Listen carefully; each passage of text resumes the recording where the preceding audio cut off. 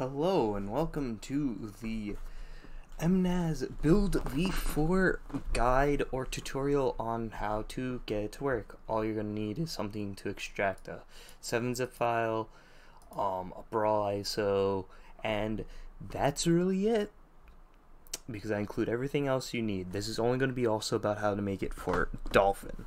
So really, for Dolphin, the best way to describe it is that everything's almost done except for one thing.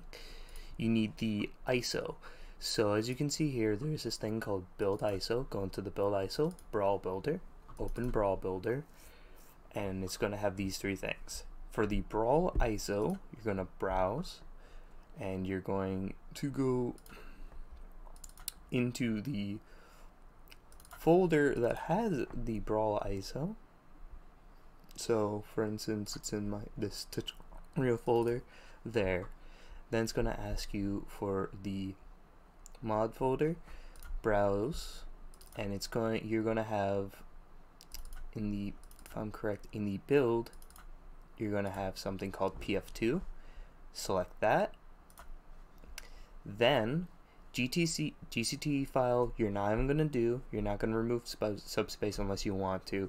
Change game ID to RSBEMN. This has to be in all caps. Change game title, you can change it to whatever you want. My naming convention is usually by what version or aka how many ISOs I made. So for instance, this would be, let's say, like, so for this instance, let's say, so yeah, so this is the ISO. So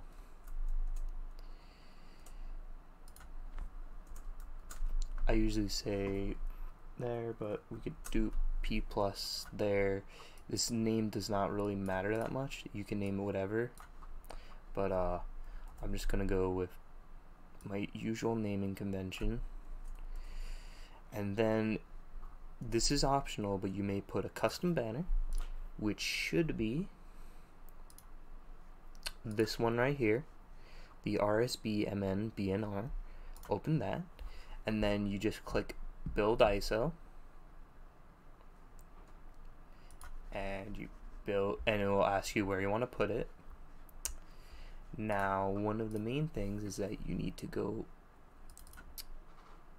where you want to put it. Is you want to look at, by opening Dolphin, you want to see where it wants it. So for instance, go to paths and ask you where your default ISO is. You want to put your default, you're going to want to pretty much, you can put the ISO anywhere. It's just that when you go into the default ISO path in Dolphin, you have to make sure that this is the ISO you make. So for instance, I have it here.